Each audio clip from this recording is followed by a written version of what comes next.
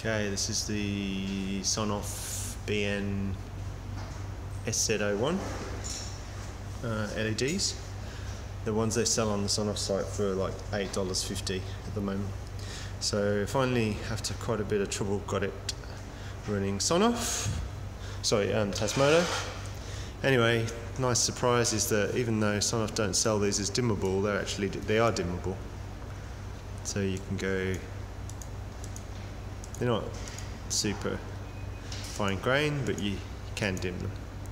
Toggle on off, and of course, you know, connect them to MQTT and things like that, just like all the other Sonoff devices. So, yeah, not bad. $8.50 light.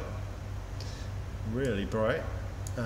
Gets pretty hot on the back, so I'd be interested to see how hot it gets running for a long time on full brightness. Even half brightness is kind of pretty good. Here we go.